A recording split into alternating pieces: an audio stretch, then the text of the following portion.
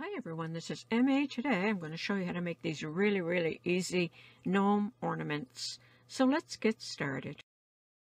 To make these easy gnome ornaments, all you need is about a 6-inch square of felt or fabric. This is from an old plaid shirt, or even a sweatshirt or a t-shirt. Any kind of fabric will do.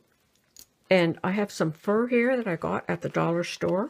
You can get different types of fur. I'm going to use the white today. And I have a little bit of trim for the hat. And you can use either a pom-pom or a wooden bead for the nose. And you'll need a small amount of fiber fill.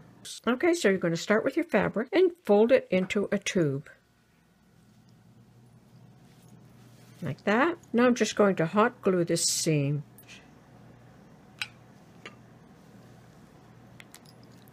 And I'm also going to glue the bottom closed.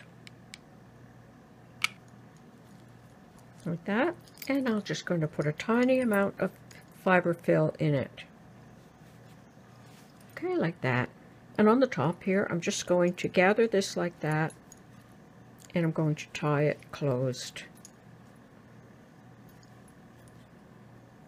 Now I have this short little piece of fur. And I'm going to glue that over the top of the hat like that. And I cut a piece off of my fur and I'm going to glue it here. I have this small strip of fur and I'm going to glue that right directly above the beard. Turn it over and bring this down like this. And glue that down. And on the back, then you can just tuck in these two corners like this and hot glue those in place.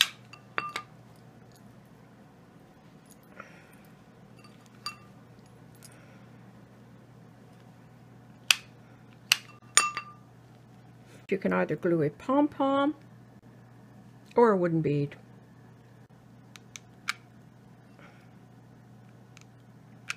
And that's it. That's how quick and easy it is to make these gnome ornaments.